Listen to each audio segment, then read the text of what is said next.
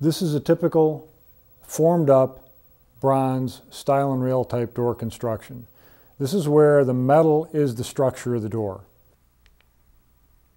The minimum stile width is 2 3/4. The bottom rail minimum is 6 inches. You got formed up glass stops that can accommodate anywhere from 1/4 inch glass up to 1 inch insulated glass. But because this is a formed up door, if you do have to accommodate or have the need to accommodate even thicker glasses, say bullet resistant or maybe even blast mitigation glass, the door can be made thicker to accommodate that because it's formed up. The secret to this kind of door construction is what's called a tie channel subassembly. What you're seeing here is this little U-shaped portion inside, and that's the tie channel that goes all the way around the vision opening.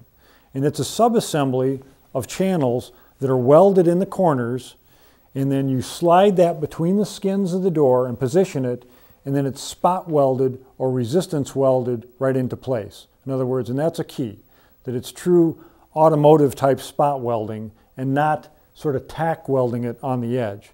And it's that spot welding or that resistance welding that really gives the door its strength. This is the actual door corner sample right here.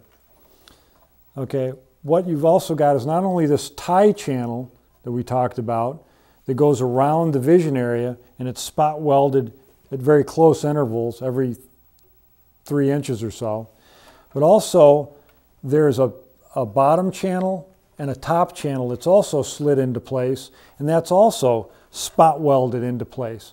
It's kind of difficult to see, but there's these little dimples here at close intervals. Those are the spot welds, and they're a resistance weld right through the face of the door, and that fuses the metal together.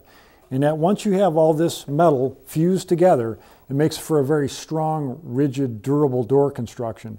A lot stronger than if you were going to just sort of tack weld this together, or if you were going to take thinner materials and clad it over aluminum. This material here is a minimum of 0.9 inch thick, 3/32 thick, the heaviest that you usually will see in typical door construction. Both the external parts and the internal parts are all 0.9 inch thick minimum, and they're all made up of the same material. In other words, a bronze door has bronze internal parts. If this were stainless, it would be stainless, both internal and external parts. Again, spot welded together to give strength.